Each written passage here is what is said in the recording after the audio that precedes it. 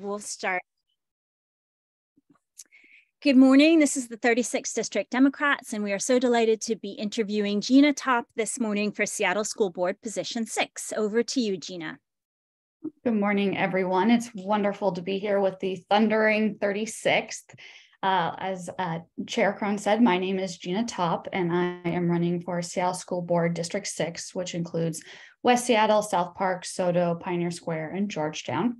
Really excited to be here seeking the endorsement of the 36 because I know how important LD endorsements are in the community and the important work that LDs do. I served as chair, treasurer, parliamentarian, and of course PCO in the 34th District Democrats. But now I am running for Seattle School Board. Growing up in Washington, I experienced firsthand the struggles of our underfunded schools. Still, my life was transformed by the teachers and counselors who really went above and beyond to support me. I'm here today standing in front of you all because of my public school education. And now, as I and my partner prepare to send our daughter into the same underfunded system, like many other parents and students and community members I'm hearing from, I'm worried. Seattle Public Schools faces a staggering budget deficit, roughly $104 million for not this coming school year, but the next. They're talking about cutting, buses and music programs, but even closing schools and laying off teachers. And it's clear to me in this moment, we need leaders with experience, and I bring that experience. I've served as a chief legal counsel and policy advisor to the King County Executive, where I have managed complex budget and policy issues. I've worked to really prioritize equity and accountability and delivery of services. In my background, I also bring good relationships with state, city, and county leaders, and I can leverage those relationships to get more resources in collaboration with the school district. I look forward to answering your questions today. Thank you so much. Toby will ask our first question. Toby? Basically, it lets you continue your introduction. Why are you running for school board? Yeah, it's perfect. It allows me to kind of finish off. I bring that experience with me, and I'm grateful to have the endorsements of the Teachers Union, the Seattle Education Association, as well as the Seattle Student Union, and both the Seattle Times and the Stranger, the Alliance for Gun Responsibility, many elected officials. I'm really running for school board for my kid, but really for all young people, because I bring the experience with me to bring stability and transformation to our schools, really restoring parental and community confidence. I believe strongly that education is the foundation of our democracy, and there's no reason here in one of the most prosperous regions in the country we can't have the best education system possible. So that is why I'm running. Gina, we've got another question up for you. Number 2 will be asked from Barbara. Thank you.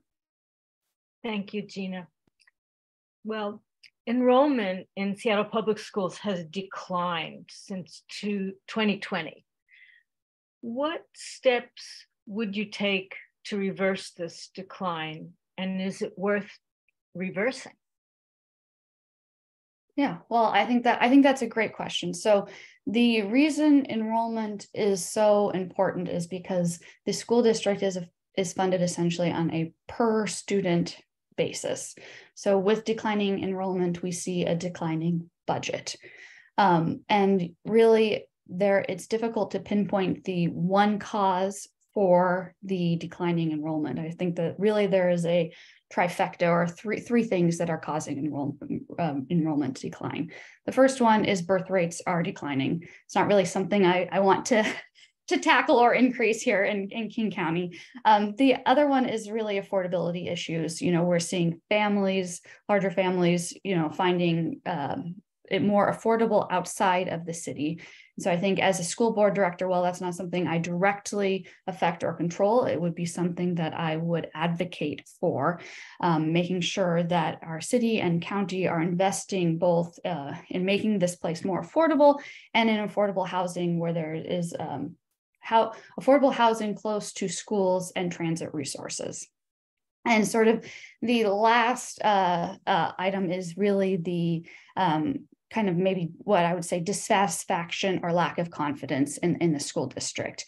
And that's really where the school board and the school district has control, trying to restore the confidence and rebuild the trust in communities so that way folks are excited to send their students to our public schools. And I really think that there's two ways in which we can do that as a school board. One is sort of re-engage or better engage with our community. Actively listening to the concerns and the feedback from parents and students is essential. Oh, and the other one I would say is, meet our established goals. We have to meet the goals that we've established on an education level in both math, literacy, reading, career and school readiness. Thank you.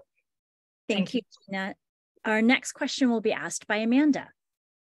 How will you uphold the rights, dignity, safety, and inclusion of all students, and what would be your specific focus to do so? Yeah, I think that is a great question.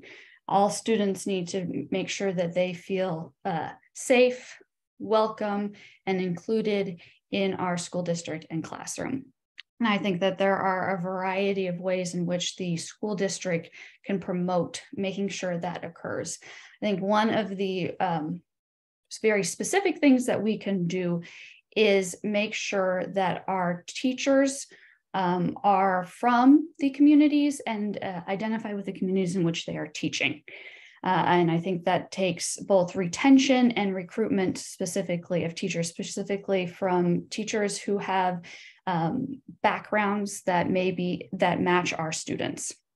I think the other thing is now I think 1 in 10 students at Seattle Public Schools, could be getting that number wrong, but I think it's roughly about that, now identify as gender diverse. And it's time we really start preparing to talk through how we are preparing our teachers and admin to support them through their journey of self-discovery. I think the last thing that I am really interested in is mental health services and making sure that we are providing mental health services in all of our schools. There's a recent study out of UW that said that is the #1 thing that helps prepare students for success, is making sure that they have the mental health services they need. And in these schools is the #1 place where students receive mental health services. So we need to make sure that those services are in place and quite frankly, expanded as we look at budget issues. And I have a few ideas on how to do that, but I am running out of time. Thank you, Gina. Our final prepared question before we move into follow-ups will be from Shep. What are your thoughts on addressing the budget deficit? And if necessary, how would you approach deciding which schools to close? I think that's a great question. And the question that, we continue, that is the #1 question I'm getting on the campaign trail, is how will you deal with the budget deficit? Because we are looking at a large budget deficit and looking at school closures. What I will say is that I bring to the table with me the experience to make difficult budget decisions. I've navigated challenging budget situations before, and I would say what I bring with me is a set of values in making budget decisions. And those values will help me navigate what closures, or not closures, what things will be prioritized in the budget. And I think the first one is protecting programs aimed at, meeting our educational goals in early literacy, mathematics, and college and career readiness. The other one is avoiding cuts to services that contribute to creating and cultivating safe, inclusive, and welcoming environments in our schools. Those sort of mental health services we talked about. Really making sure our educators feel supported in our budget decisions, because they are the ones on the ground doing the hard work every day, shaping our children's future. And then I think the last one is really engaging parents and communities in decision-making processes. No one wants to have to make the decision to close schools. And it's a tool that has been deployed before. I'm not saying that that is what I would do, but it is definitely going to be part of the conversation, but we have to make sure that we are transparent and open about the steps and why we are taking those steps if we must. Thank you so much, Gina. We'll move to follow-ups, and I'll put myself in the queue, but I'll see if anyone else on the e-board has a question before I jump in with one. Alex, I will call on you first, and I'll put myself in after you. Thank you. Perfect. Thank you so much for your thoughtful answers. I really appreciate them. I just had one. It's a really quick follow-up question to question number 3. You had said that if you had more time, you would go into some of the mental health resources you would put in place for schools. So I'm really curious on what those are, and I want to make sure that we have the time to actually hear from you on that. Yeah. So like I said, mental health resources is one of the things I'm hearing most from community members about. I will say, part of my stump speech usually is one of my counselors in high school, myself, had kind of helped put me back on the right track. So I know how important those services are to students.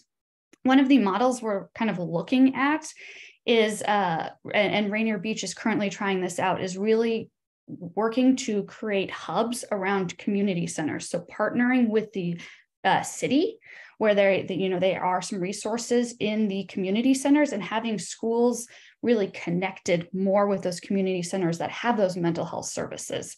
I think that's one avenue that is shown to be really successful, and I'm interested in the data to see if that can be expanded.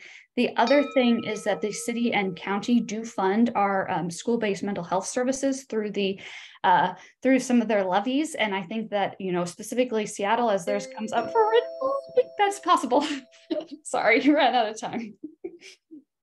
No, that's fine. Thank you so much for that answer.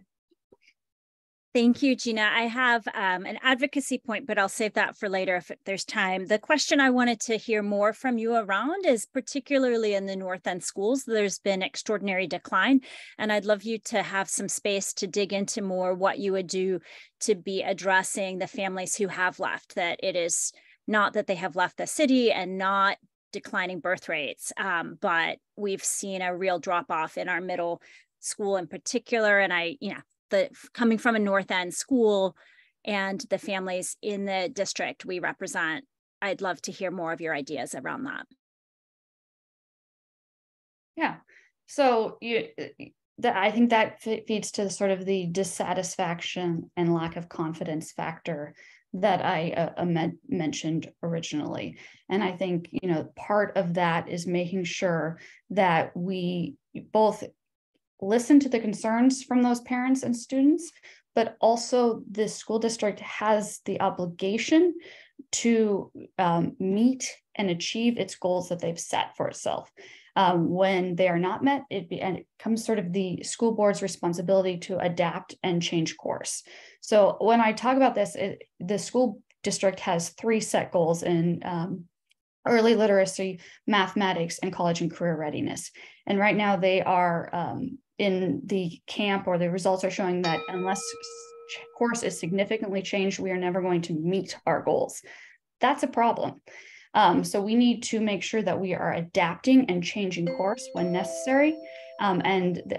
In my perspective, we have not seen the school board willing to change course. Thank you, Gina. Jeremy?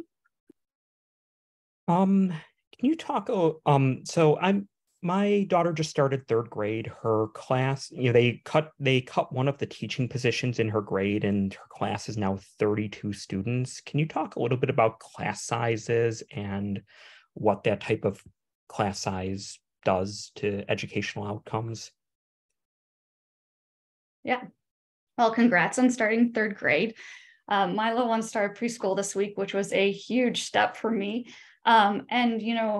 I think that is exactly right. 32 students in a classroom is way too many. It's way too much on the teacher to be able to teach the full spectrum that they need to do in a classroom. And it's also puts too much on the teacher to be able to deal with disciplinary issues that we want them to address. I was talking with a teacher last week who said, is my responsibility to, be in my classroom of 32 or 29 students.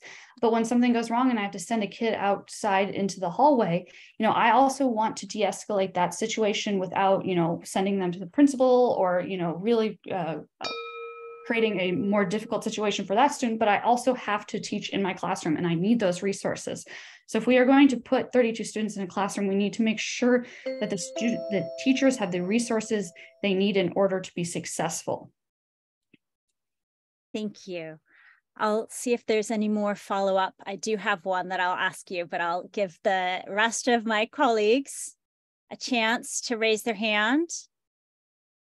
Okay, seeing no hand, as the parent of a transgender child in a Seattle public school system, the bullying, the violence, the challenges have been perpetrated as much by the adults in the administration, the curriculum, as it has been by the peers. And so I'd love to have any more thoughts that you want to share around how we are making our schools welcoming and safe for the LGBTQ community at this time, particularly when the national conversation is so hostile. I think that is going to be, this is a bit, I'm sorry, everybody forgive me, a bit of both an ask, but also maybe an advocacy point. I think we also have mainstream candidates running for city council who don't believe trans girls like my daughter should participate in sports. So it is, that national climate is here at home. And so how can you, how do you see yourself stepping into that as a school board director? Yeah. So one of the things I mentioned earlier, and I did check the stats, it's 1 in 10 students at SBS now identify as gender diverse. And I think that the school district has failed is not the right term, because progress has been made, but there needs to be more on making sure that we are preparing our teachers and administrators to support them on their journeys. That's just a thing that we need to make sure is a focus.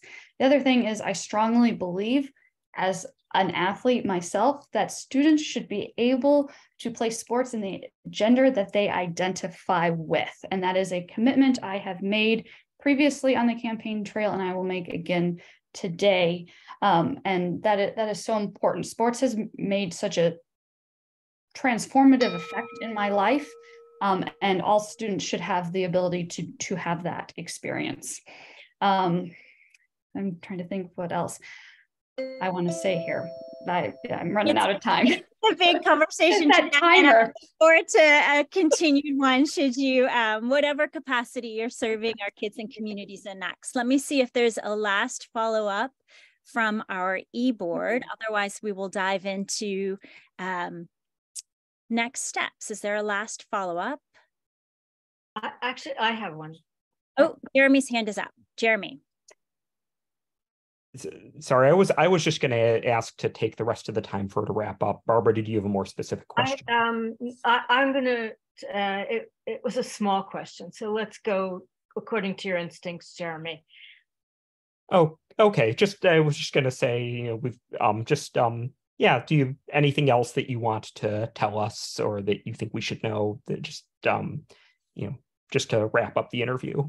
Yeah, well, I'm going to put in the chat my cell phone number and my email. So if folks do have questions that they come up with or want to have longer conversations, because sometimes it's difficult in a minute to get out all the details that you want, and you got to kind of prioritize quickly what you want to say. So would love to have further conversations with folks if there are specifics. Like I said before, education is the foundation of our democracy. We need to have a strong education system here in Seattle, and there's no reason why we shouldn't, being such a prosperous region. So I look forward to working and campaigning and hopefully gaining the endorsement from the 36th District Democrats. Thank you. Thank you so much, Gina. That concludes the formal part of our interview, and now we'll have a quick moment